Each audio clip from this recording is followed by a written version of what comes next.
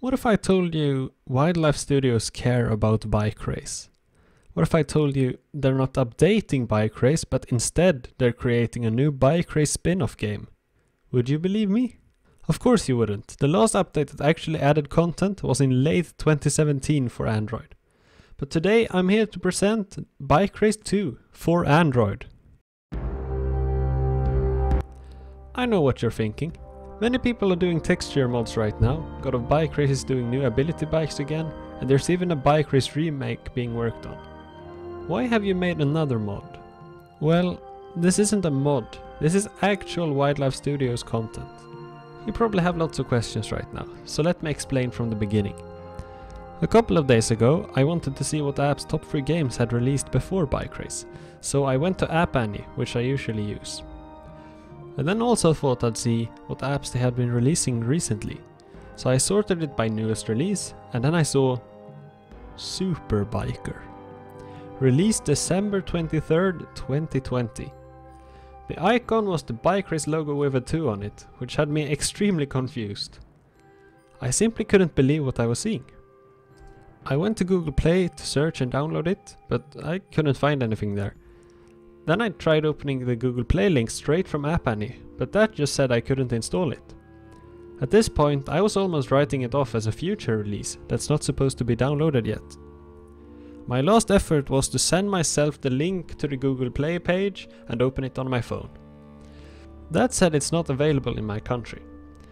I don't actually know what countries it is available in, but I believe if you're in Brazil or in the Philippines, you should be able to download it from the Play Store.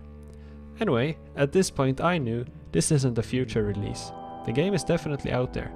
I just need to find a way to download it.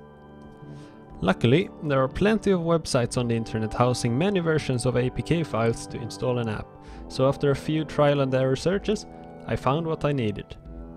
Also, look at this random graph, which you can make more even by subscribing to my channel.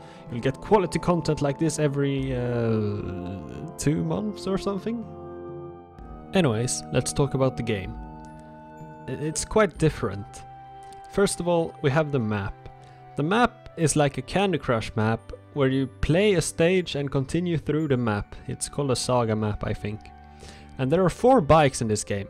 The Dasher bike, the Jumper bike, the Stomper bike and the Ghost bike. They all have their own ability. And they are definitely not the same as their usual Bike Race selves. Dasher can dash, Jumper can jump, Stomper can stomp and Ghost can ghost. Although only for a limited amount of time, a lot like the Duel's Ghost ability. You can collect cards via chests, and the cards are used to upgrade the bikes, which I believe makes the abilities replenish faster, but don't quote me on that. The stages themselves are made up of 2 or 3 levels you have to complete. The faster the times are, the more score you earn. The score will place you on a universal leaderboard for the stage to see who is the best rider. Currently there are 21 stages in the game. The levels used in the stages are mostly the standard levels, although there are hybrid levels, as well as some of the top rated user created levels from the editor website. Your combined score from all the levels will be displayed on another universal leaderboard to see who is the best overall player. I don't want to toot my own horn or anything, but currently I am sitting pretty comfortably at the top of this leaderboard. The gameplay of the game is pretty similar to the normal game, although the zooming is a little bit awkward and reminds me of the Facebook Games version of the game. If you ever played that version, you know exactly what I'm talking about.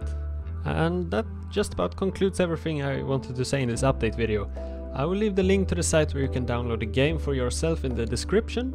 And if you have any questions, please ask them in the comments and I'll try my best to answer them. And thank you for watching, and I'll see you next time. Bye.